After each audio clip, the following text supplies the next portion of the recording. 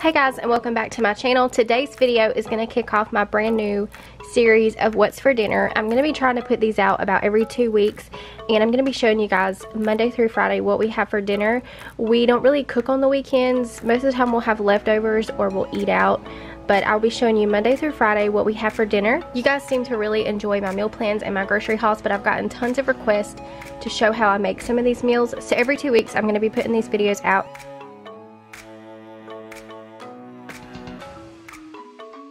Alright, starting with meal number 1, I'm going to make this one dish, sausage, cabbage, and potatoes. I kind of just made this up. I'm sure somebody out there has made it before, but I'm going to start by drizzling a little bit of olive oil in my pan, and then I'm going to chop up half of an onion and put that into the skillet.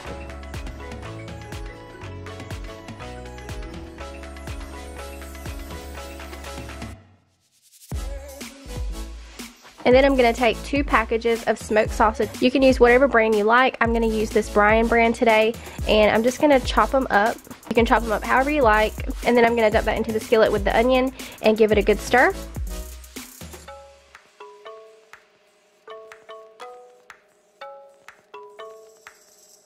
And then I'm going to use red potatoes today because I like the way red potatoes cook. You can use russet or gold or whatever kind you prefer, but I just had these red potatoes that needed to be used, and like I said, I like the way that they cook. So I'm going to put those in there. And then I went ahead and chopped up a whole head of cabbage and just put that on top and put the lid on and let it steam for about 20 to 25 minutes, and I just kept stirring it every so often.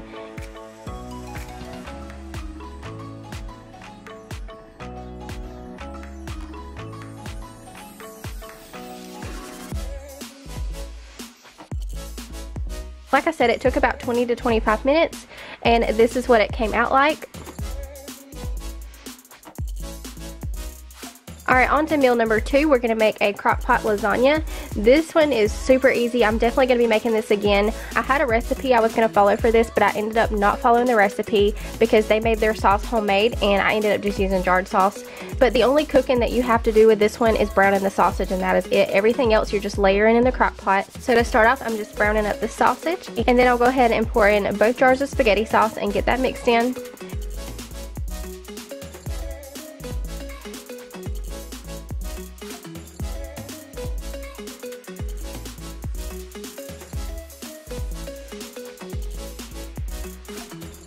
And then I'm going to go ahead and spray my crock pot with some olive oil spray, and then I'm just going to start layering the ingredients in there. I'm going to start with the sauce first. So if you guys make this, try to spread your ricotta cheese a little bit more evenly than I did. It was kind of hard to spread, and so I just gave up on it and I left it in clumps, but it was still okay. I just wish that it was a little bit more even on there.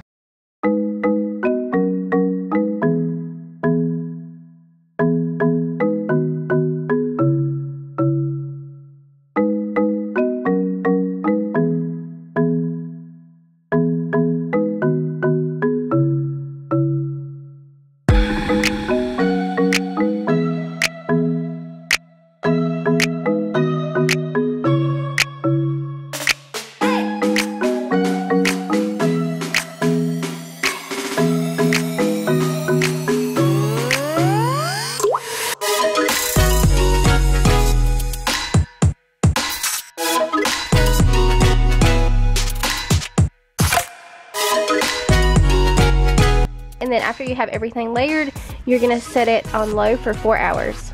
And then after 4 hours, I just took the remainder of the cheese and sprinkled it on top, and sprinkled a little bit of parsley. And then I let it sit for about 10 more minutes so that cheese on top can melt.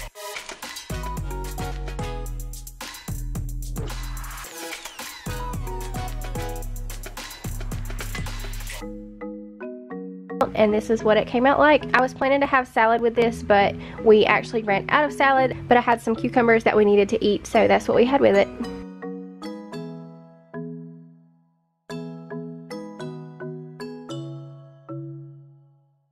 And then next up, we're going to make some shake and bake pork chops, and we had some green beans and some garlic potatoes on the side. To start off, I'm going to go ahead and preheat my oven to 400. And I'm just going to use these boneless pork chops that I got from Walmart. And then I also am going to be using this Great Value brand of shake and bake. And I'm just going to coat my pork chops really good and get those on the pan.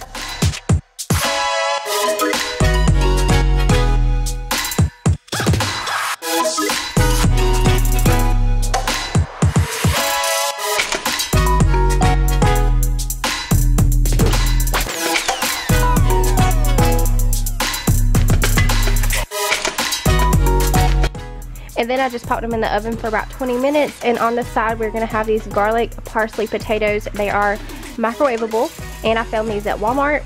And I'm just gonna cook them according to the package directions, and that was about 5 minutes in the microwave. And then, like I said, on the side, we're gonna have some green beans, so I just opened up a can and heated those up as well. And then after the potatoes were done, I just drizzled some olive oil on there, and then I took the packet seasoning that came with the potatoes and I sprinkled that on there and gave them a good stir.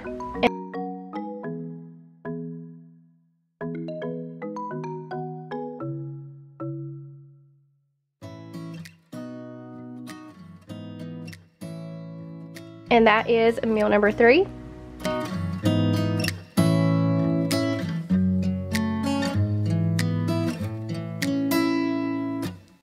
Moving on to meal number 4, this is my Italian chicken that I talk about a lot. It's where you just marinate some chicken in some Italian dressing. Today I'm going to be using the Olive Garden Italian dressing, and I'm going to take about 10 drumsticks and put those in a gallon Ziploc bag and just pour the entire bottle of dressing over them, and I'll let them sit in the refrigerator for a couple of hours to marinate.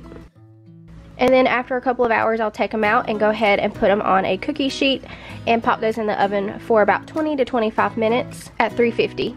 And on the side, I'm going to do some roasted sweet potatoes. I had some sweet potatoes in the pantry that needed to be used up, so I'm going to go ahead and peel those and chop those up.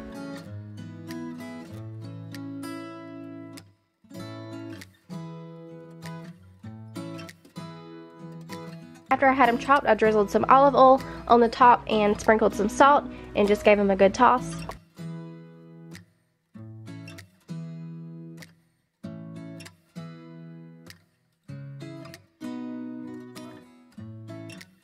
And then I put those in the oven to roast with the chicken, and it took about 20-25ish minutes. Green vegetable, we're going to be doing asparagus, and I have this steamable bag that I found at Walmart, and I'm just going to pop that in the microwave.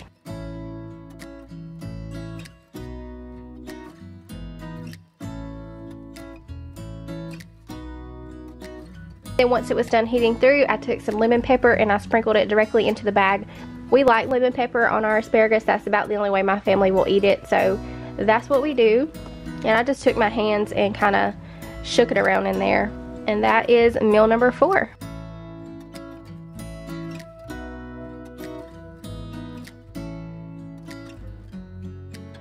And then on to the very last meal. We like to have breakfast for dinner a lot. This is a very inexpensive, cheap meal, especially if you're out of ideas. So I'm going to go ahead and set my oven to 350. And I always cook my bacon in the oven. I don't like to fry it on the stove because it pops and it terrifies me. So I just put it in the oven, and I'm using the Great Value original cut bacon. So I went ahead and I put it on a cookie sheet, and then I'll just put it in the oven and let it cook until it crisps up. But while I'm waiting on it, I will go ahead and start on the eggs. My kids like their eggs scrambled, so I'll go ahead and cook those first and plate those up. And mind you, when I'm making breakfast for dinner, I don't like to have leftovers. To me, breakfast for dinner is not one of those things that you can have as leftovers. It just doesn't taste right to me. So I cook just enough for us to have for dinner.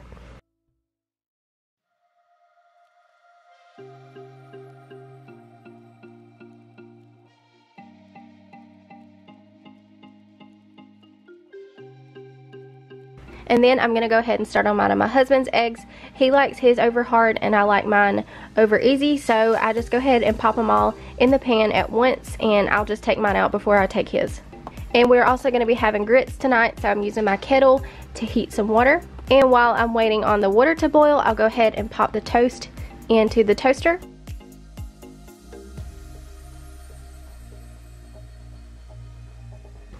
And I'm just using instant grits, so I'm going to pour those into a bowl, and then I'll just take and pour the water over them until I get them the right consistency.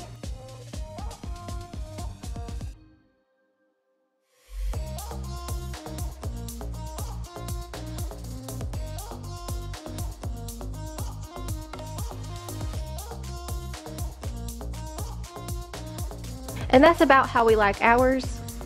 This doesn't look like a whole lot of grits, but like I said, I didn't want any leftovers, and it ended up being just enough. The good thing about instant grits is that you can quickly make more if you need to. So after that, I'm going to go ahead and butter and jelly everybody's toast.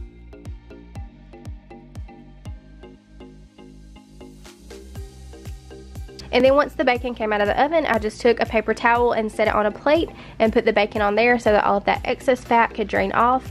And there you have it. There is our breakfast for dinner. My butter didn't exactly melt on my toast, but it's because I had a toddler catastrophe when the toaster popped. So I didn't get to butter my toast right away, but that's okay. It still tasted okay. But anyways, I hope you guys enjoyed this video. Don't forget to leave me a thumbs up, and I will see you guys in my next video. Bye.